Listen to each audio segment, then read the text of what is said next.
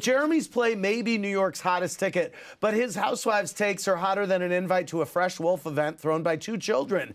So let's get into those now. General thoughts about the whole Jen Shah arrest and everything going on with her. I mean, I'm interested in you actually, Andy, because you had the opportunity to take her down in the reunion when you asked her, what do you do?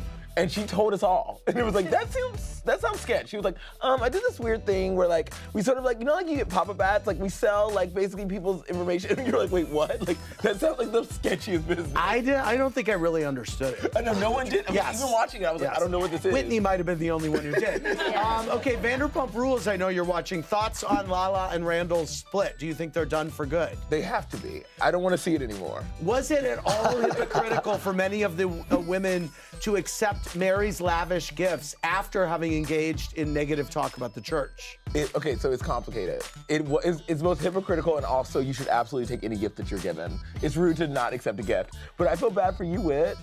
I'm fine. I'm fine. As a master wordsmith yourself, thoughts on Sandoval and Schwartz and Sandy's name for the bar? I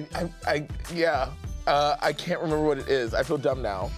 In their role, it's Schwartz and Sandy's. That's the name. Yeah, I don't like it. Yeah. In the roller coaster of ups and downs, whose side are you finding yourself on, Mary or Whitney?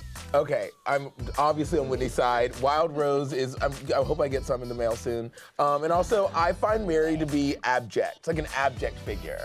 Her wild eyes and sort of like cantankerous, like an aggressive, like argumentative style. I just can't take it. Vanderpump Rules, do you think Brock is truly the one for Sheena?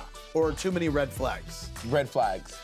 Okay, last up, Salt Lake City. Who was behind the cryptic text messages that the group got? Is the because enough to implicate Jen Shah? I mean, Jen Shah has people out there doing she runs a telemarketing scheme. All right, thank you very much. Thanks for watching. Watch more clips here and subscribe to our channel here. See ya.